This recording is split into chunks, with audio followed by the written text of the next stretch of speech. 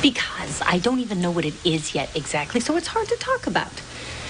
After what happened with Wes. Wes and I were not involved. That was just business. Oh, please. He liked you, and he took advantage of you, and then everything spun out of control. This is gonna be fine. But it's a lot of your own money. I am a businesswoman. This is a great opportunity. I know what I'm doing.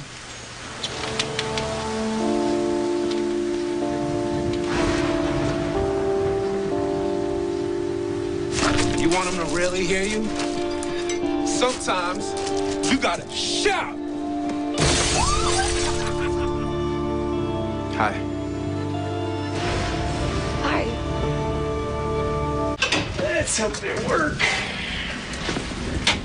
Hey, Dad, can I ask you something? It's kind of a guy question. Sure.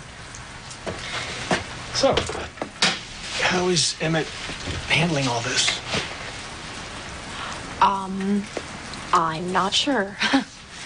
He, sort of concocted this, story in his head where he makes everything that happened Tank's fault, which is not entirely wrong, but it's also not, Entirely the truth. Exactly. I'm thinking maybe I should just let it go. I mean, he doesn't need to know every single detail. Should I just let Tank be the bad guy? For Emmett's sake. Right.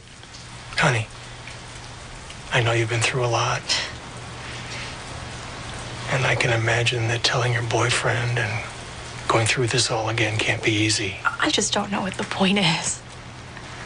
I'm dealing with it. I'm okay.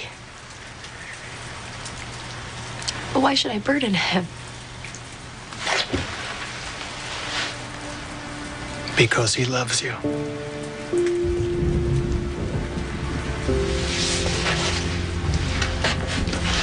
I don't know that he can handle it. Don't underestimate him. Give him a chance.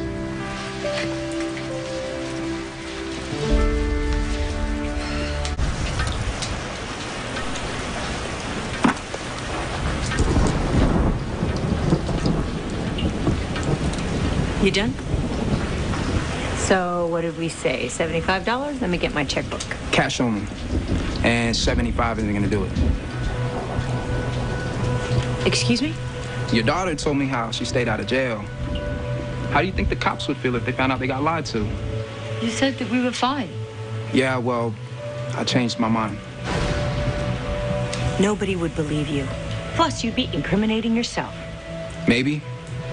Or maybe the cops get an anonymous phone call. She's a convicted felon. You want to risk it?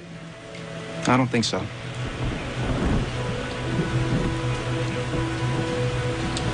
What do you want? $10,000. Are you crazy? This is for my daughter. And me and my baby girl need to get paid. I told you, my sister took the hit for both of us. We're even. Walk away. I'm either leaving here with my money, or I'm leaving here to turn you and your sister in. It's your call.